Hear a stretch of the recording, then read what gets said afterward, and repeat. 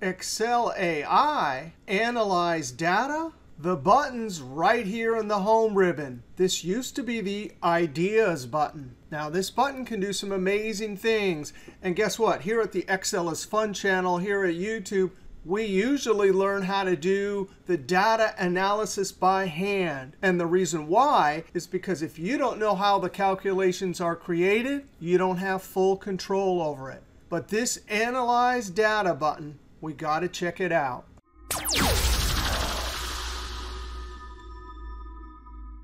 Here we have a sales table. I'm going to click in one cell and click the Analyze Data button. This opens up the Analyze Data Ideas pane. AI went through this data set and tried to find patterns. Now, if we look at this first one, net revenue by region and product. So it looks like two conditions. I'm going to try this by clicking Insert Pivot Table. It puts a new sheet, Suggestion 1. That's kind of cool. And it gives us a cross-tabulated report.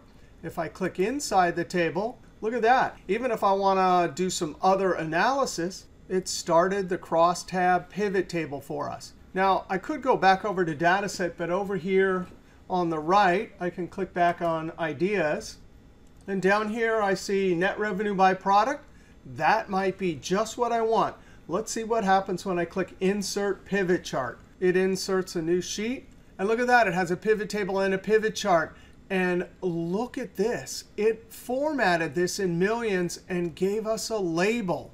Now, this may be exactly what we want. And it took us, what, a second to create, including these cool labels?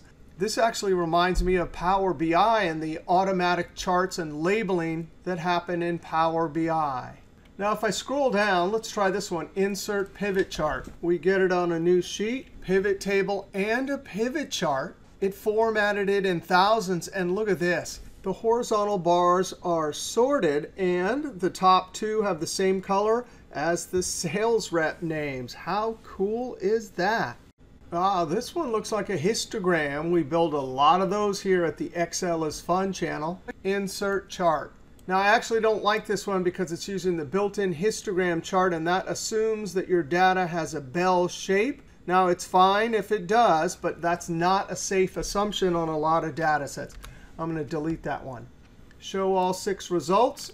I don't think I want this one, but I'm going to try Insert Pivot Chart. Here we get top 2 sales rep for net revenue. Over here, it was for units. So that's pretty amazing. Now, so far, we used a data set that needed summary before it could make a visualization. So on these 2 charts, it did pivot table and pivot chart. But over here, we have XY scatter detail. So this doesn't need to be summarized. And in fact, you cannot make an XY scatter from a pivot table. So let's see what happens when we click in here, Analyze Data, and look at that. That is a beautiful XY scatter.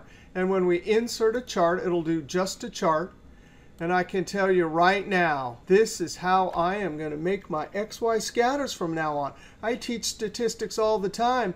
And we always have to add our labels and then add a trend line. And this thing came out perfect.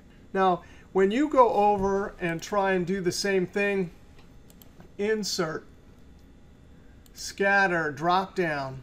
Look at that. You have a lot of work to do. You have to add labels. You have to make sure it has a good chart title. And if you want that trend line, you have to add that. But AI makes my linear regression that much easier. All right, so this Analyze Data button on the Home ribbon tab, it has some amazing uses, but be careful. And of course, if you like this video, click that thumbs up. And I want to hear from you in the comments. What do you think of Analyze Data? All right, we'll see you next video.